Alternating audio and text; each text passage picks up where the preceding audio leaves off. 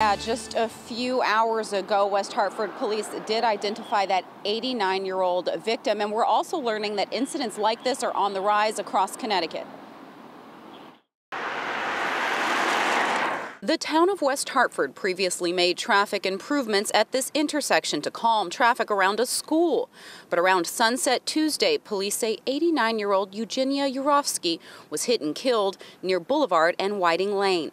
Christina Vickery walks dogs in this area. I am very mindful of when cars are speeding, making sure the dogs are, not close to the road because, everyone's life is precious, and we want to make sure everyone's coming home at night. The person who hit Miss Yurovsky fled the scene. Police believe a white sedan was involved. With crashes like this on the rise, town officials recently budgeted $100,000 to study every accident.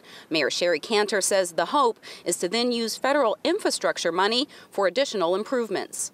And making plans to make permanent improvements on certain roads and infrastructure changes. Amy Watkins is with the Transportation Department-funded Watch For Me CT. She says about 70 pedestrians have been killed this year in Connecticut. That's nearly double what it was a decade ago.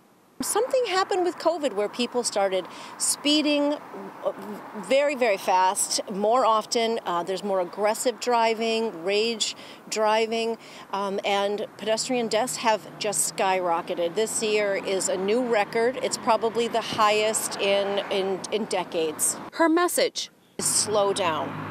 Everybody needs to slow down. If you're driving the speed limit, you're better able to stop slow if there's any kind of emergency. And police are asking anyone in that neighborhood who has a video camera to contact them, a doorbell camera. They're looking for video of what they believe was a white sedan who fled that scene. We're live in West Hartford. Samaya Hernandez, Fox 61 News.